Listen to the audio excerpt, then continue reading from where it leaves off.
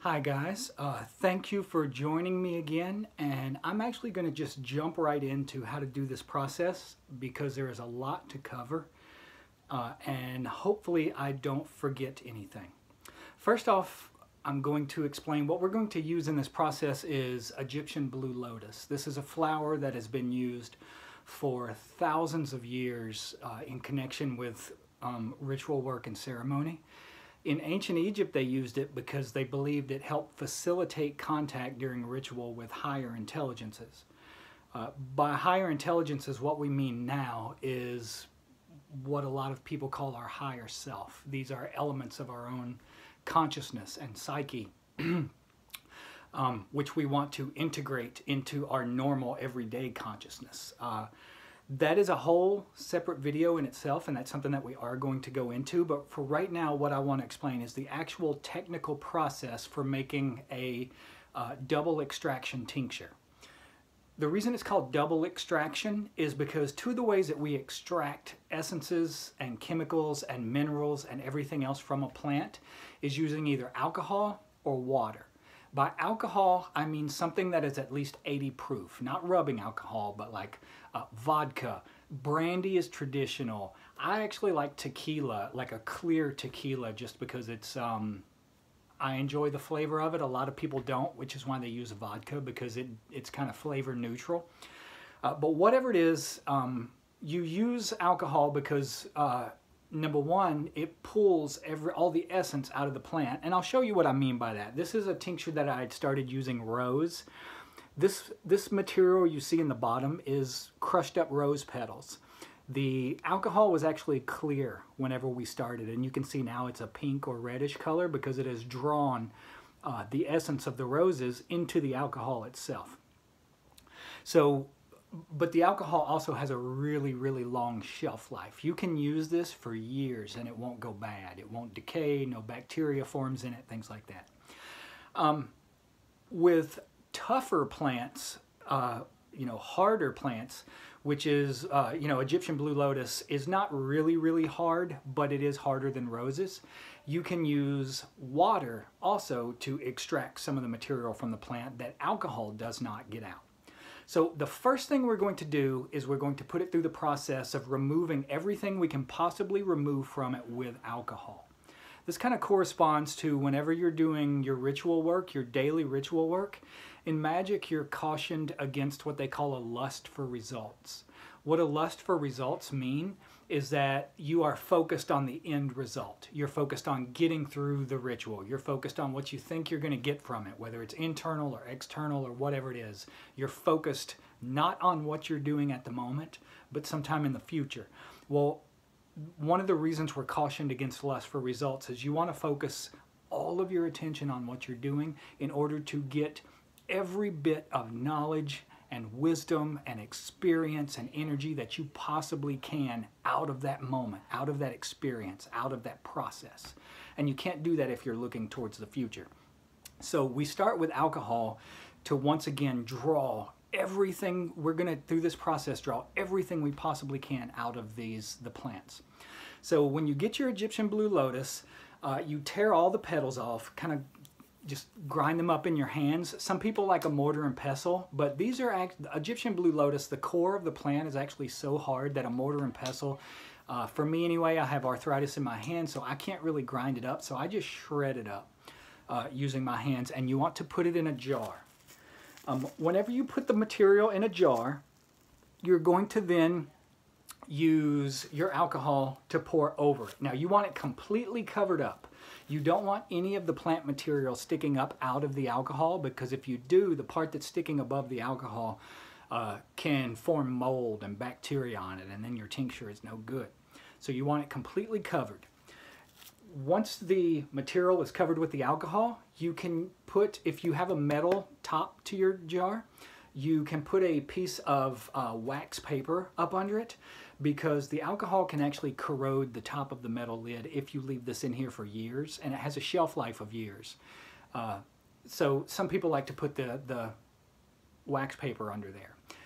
I was out of wax paper, so this is actually some saran wrap I put under, and then a coffee filter on top, and then I put the top on. Another important thing, and this is really important, always label. Write what you have in here and the date you put it in here, because if you're working on a bunch of different tinctures, sometimes you'll forget which one is which, and you end up with a bunch of dusty jars that you don't know what's in, can't use, and you've wasted time, money, and energy.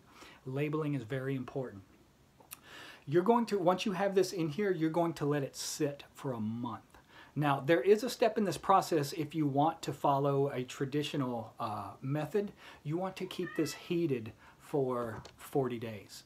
And by heated, I don't mean on a stove, not a big heat. You could have like a heating pad, sit on a very low temperature and set it on there. Or you could, if you have access to a hot water heater in your closet, you can go into the closet and put it on the hot water heater. All it needs is a very gentle warmth to aid in the fermenting process. Some people don't use that at all. A lot of people who use herbs just do it like this. But what you're going to do is once a day for 40 days, you are going to take this and just shake the hell out of it. Shake it as hard as you can. What you're doing is breaking up the plant material and allowing the alcohol to saturate into it as much as possible. Now, when I first put this in here just a couple of days ago, this was completely clear, and you can see already how much it's pulling from the plant. You're gonna let that set aside for 40 days. After 40 days, this is when we start the water extraction process. You're going to drain this. You're going to strain all of the plant material out. And you can use like a tea strainer or cheesecloth, anything in that vein that's made for straining things.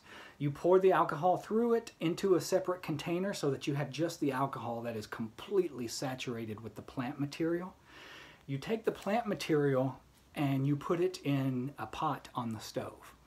You're going to need 2 gallons of water.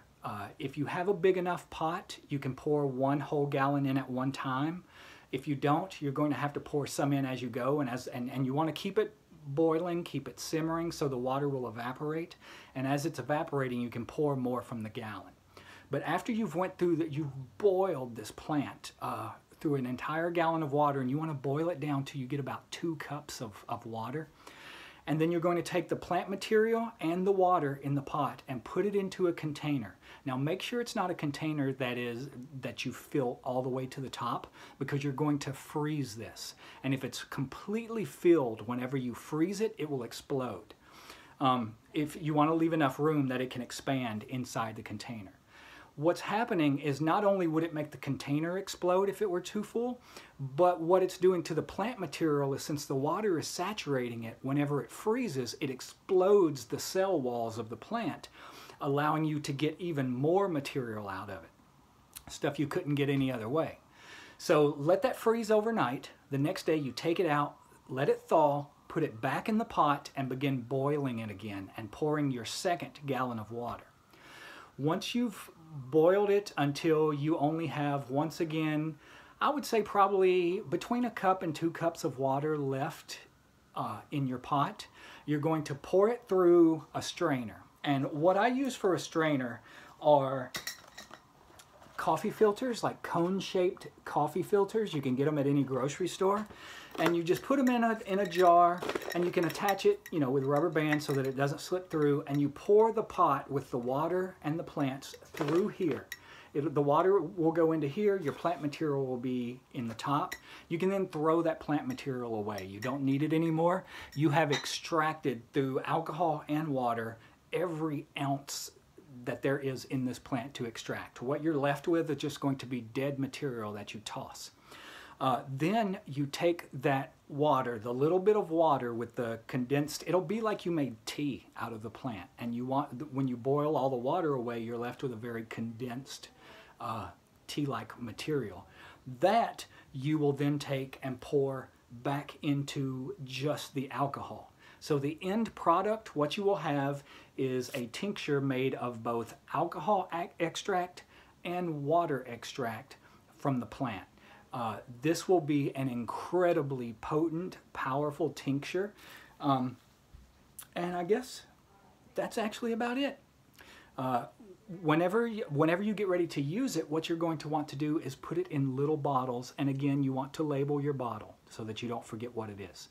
Whenever you use it, what you can do is you can do it in a couple of ways. One is just take it straight into the tincture and put it under your tongue. When you put it under your tongue like that, it actually goes directly into your bloodstream. It doesn't even go through your digestive system. It's absorbed directly into your mouth. Sublingual, they call it. So it has a really, really fast acting and powerful effect. Or you can just put several drops in a glass of sparkling water and drink it like that. It takes longer to get into your system like that because it has to go through the digestive process instead of directly into your bloodstream under the tongue.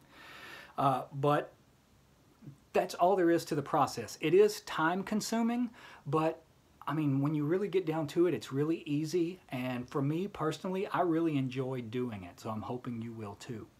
If you join me on Patreon, I am going to write this process out step by step in case I've left anything out while I'm talking, so you'll be able to read it and print it out and have it next to you so that you can see as you're going through it.